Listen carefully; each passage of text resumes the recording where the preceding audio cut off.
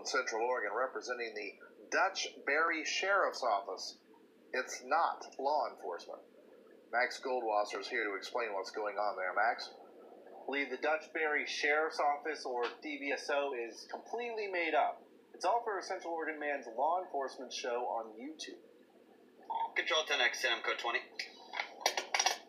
The YouTube account is called Patty Mayo, and it has 4.7 million subscribers. The show follows around the DBSO as they catch criminals. The people you see are all paid actors, but it's meant to look like reality television. There's no disclaimer that says it's fictional, and there are no film credits. Under each video, the description does say it's not intended for training, education, or other purposes, but with the sheriff's vest and badge, won't people think they're real law enforcement?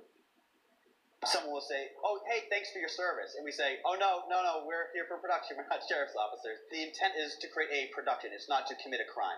And so that's why before we even purchased the cars for the show or any equipment, we sat down with the police department. We said, this is what we'd like to do. What do you think? To try and avoid any confusion, people on the production team wear these bright yellow vests that say film crew. And if anyone happens to be walking by during a shoot, there is a dedicated member of the crew to go tell that person exactly what's going on. Sergeant Bailey said Mayo wants to have a good relationship with the Central Oregon law enforcement to avoid any problems.